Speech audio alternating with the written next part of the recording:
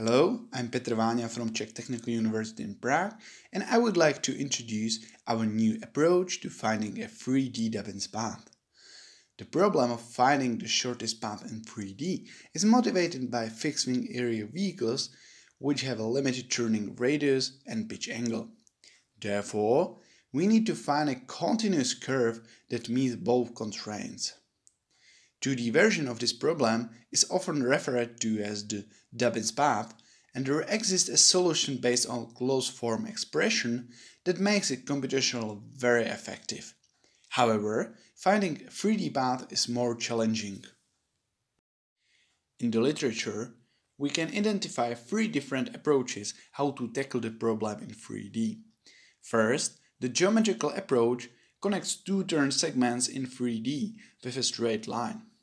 However, the pitch angle of the straight segment is not constrained and it leads to an unfeasible solution. In contrast, Dubins' airplane model was designed for aircraft, so it considers the pitch angle constraint and inserts spiral segments when the altitude difference between endpoints is too large. However, the pitch angle is allowed to be changed abruptly. For some application, this simplified model may be sufficient, but here we want to find the shortest path without any discontinuities in the vehicle's direction. The last approach, called real-time dynamics Dubins helix, provides feasible 3D paths that meet all the constraints. It's based on helix segments that are inserted to gain the required altitude. We use this method as a baseline for the proposed approach. An example of such path is shown as a red line together with the proposed 3D Dubins path in green. The proposed solution is based on the Decoupled approach that splits the problem into the horizontal and vertical parts that are computed separately. The only connection between both parts is through turning radii that are, however, defined separately. When we combine both horizontal and vertical turns, turning radii need to be increased to meet the curvature constraint. Therefore, these radii are optimized to find a trade-off between the horizontal and vertical turns. Finally, both parts are combined to form the final 3D path. We can demonstrate the proposed idea in the following animation. First, we show the case when the minimum turning radius is applied for both horizontal and vertical parts. The horizontal part is computed first as Dubins path in 2D.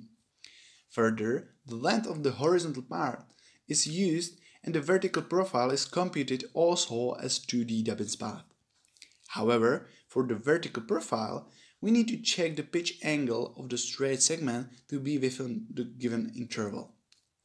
When the altitude difference is 0, the proposed approach has the same result as the Dubins path in 2D. Once the altitude difference is increased, both horizontal and vertical turns are applied at the same time, and the curvature of the final path goes over the limit. Notice that the pitch angle constraint is not satisfied for large altitude differences using this naive approach. One possible solution to the curvature problem is to increase both turning radii by square root of 2. Although this solves the issue with the curvature, it also leads to an unnecessary prolongation of the path. Therefore, we propose to optimize the turning radii such that the overall path length is minimized. In the proposed method, the vertical turning radius is determined based on the horizontal radius. Thus, the problem is reduced to a single variable optimization of the horizontal radius. Here, we need to find a feasible solution first, and thus the horizontal radius is iteratively increased until the path is long enough for the vertical part to gain the requested altitude. Once a feasible radius is found, it's further optimized locally to minimize the total path length. Usually, it converges to the minimum feasible value of the horizontal radius. When the endpoints are mutually close, the increase of the horizontal turning radius is more significant than for distant endpoints. These mutually close instances are called short in the literature. Although short instances may seem more challenging, the proposed algorithm is able to provide high-quality solutions. An important contribution of the present paper is the proposed lower and upper bounds that are based on the same decoupled principle. The only difference is in the utilized turning radii. For the lower bound, the minimum horizontal radius needs to be determined based on the maximum value of pitch angle because it also influences the final curvature.